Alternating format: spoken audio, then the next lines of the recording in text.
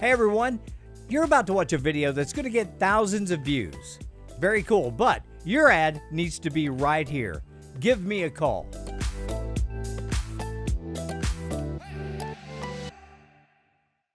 Local leaders joined at the Mountain Arts Center March 13th as Governor Andy Beshear presented more than $8.5 million to Breathitt, Floyd, Johnson, Knott, Magoffin, and Martin counties. This money will help support infrastructure, cleaner water, law enforcement, nonprofits, tourism, and transportation. Well, I believe that every Kentucky family, no matter where they live, deserve the same opportunities.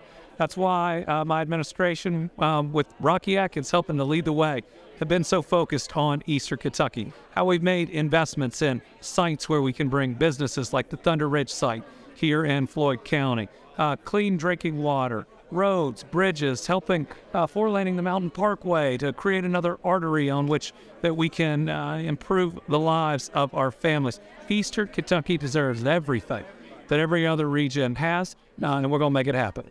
Over $2.9 million was distributed from the Appalachian Regional Commission, $3.6 million from the Cleaner Water Fund, and 10 nonprofits received over $716,423 from the Nonprofit Assistance Fund. Over $26,000 was also distributed to the City of Paintsville and Floyd and Martin County Sheriff's Office from the Law Enforcement Protection Program. Well, let me just say the news just broke from Senator McConnell's office that HUD, a federal agency, is going to provide about $300 million in what are called Community Development Block Grant Disaster Relief Funds. And those kind of come on the back end to help us rebuild homes in Eastern Kentucky.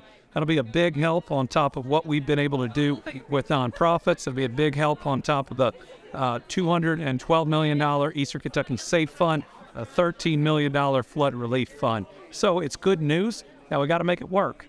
It's typically too slow, and so we're going to have to push for some change. But $300 million for the region's always something to celebrate.